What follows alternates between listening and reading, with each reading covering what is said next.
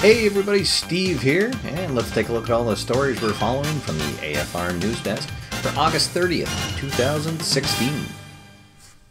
Alright, so here we are guys, another great week in sports and sports board games. The lead story this week, I wanted to talk about an upcoming event that I'm going to be attending.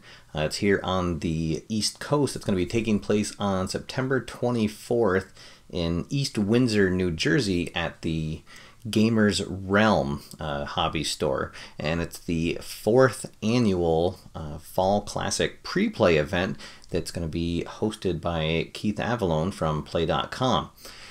This will be the third time that I've attended this event, once right here in my backyard in Massachusetts. Last year it was in Milwaukee, now this year it's back on the East Coast in New Jersey. So this is a really fantastic time. I've made a lot of great friends through this event. So if you're anywhere near the East Windsor, New Jersey area, definitely encourage you to take a chance and come on out for the day. It's going to start around noon, and how this works is about a week before the event, Keith will fast play the rest of the season, the baseball season, and then with that in-season card set that was just released to get to the playoffs, and then we'll play out the playoffs and crown a champion right in that afternoon. And he's also going to have a separate event going on along with the playoffs using some of the classic card sets that he's released for the Hall of Fame baseball players. There's even a chance you might get a sneak peek at the upcoming History Maker golf game. So again, that's taking place on September 24th. I'll post a link below to the page so you can learn more about that. So hopefully I'll get to see a few AFR viewers at the event. Definitely looking forward to another great Fall Classic Pre-PLAAY.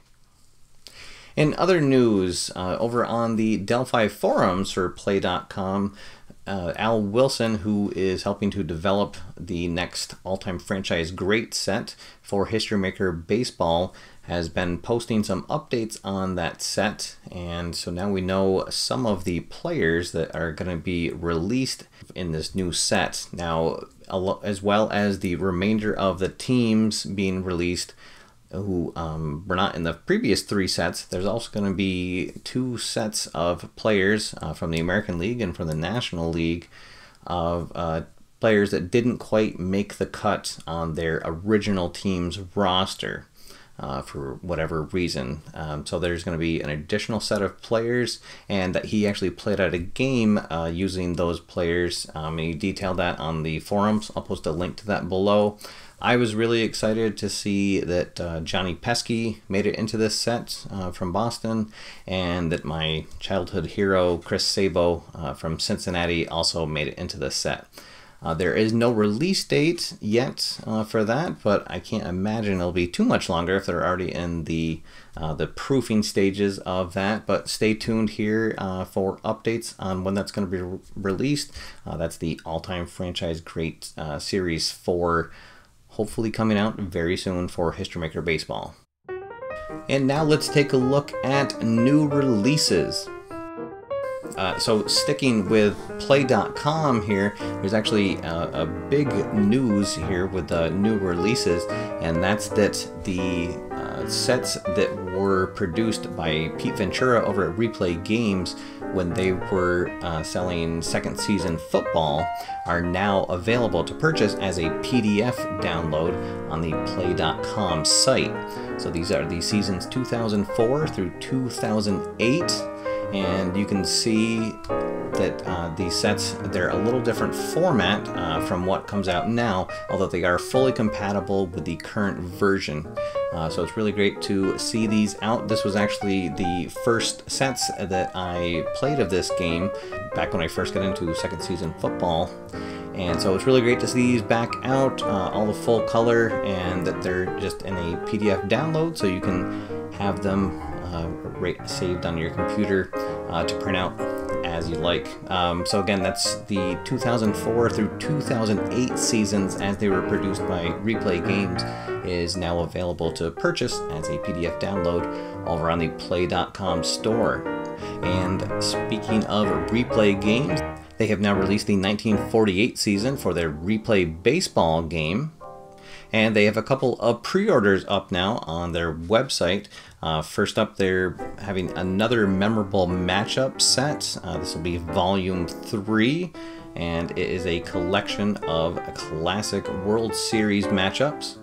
Due to be available in late September, they're also taking pre-orders for the 1959 season.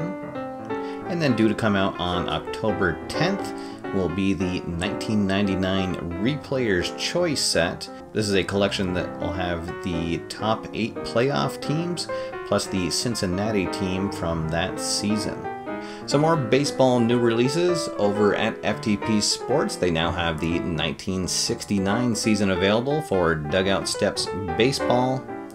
And then finally, over at Downey Games, they have released the 2016 Olympic men's and women's basketball team set for their Player of the Game basketball.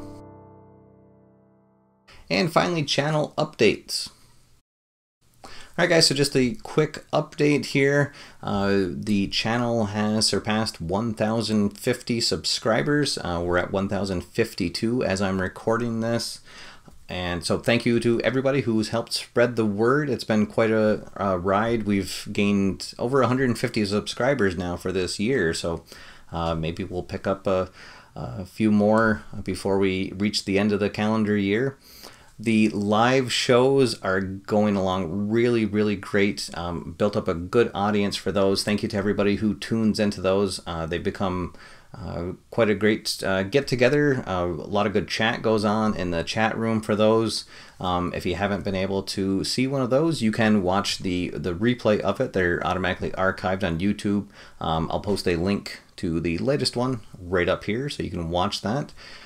And you can enjoy the dulcet tones of my singing voice in the bottom of, or the middle of the 7th inning for the game that I played out. In that latest live show, I played out a game between Pittsburgh and Chicago, and it was interesting because I was actually playing out the game as it was going on TV. So that was a lot of fun. People seem to really enjoy it, so I'm actually going to try to do something like that on my live Monday night show until the end of the baseball season. So if you get a chance, try to tune in. I have it up every Monday night. Usually kicks off around 8:30 p.m. Eastern Standard Time. And then maybe one of these times I'll try to do a show maybe an hour later so that people on the West Coast have a better chance of tuning in. Other than that, the AFR website is still in development. No timetable on when that will go out. I'm really excited to get that up and running. Hopefully, maybe the next month or so. I'll post a couple pictures as it gets closer to release, so you guys get an idea of what's on there. Other than that, I'll be back on Monday night with a live show, and then of course the news on next Tuesday. Alright everybody, that is all for now. Thank you so much for watching. My name's Steve, and until next time, get out there, have fun, play games, and I'll see you after further review.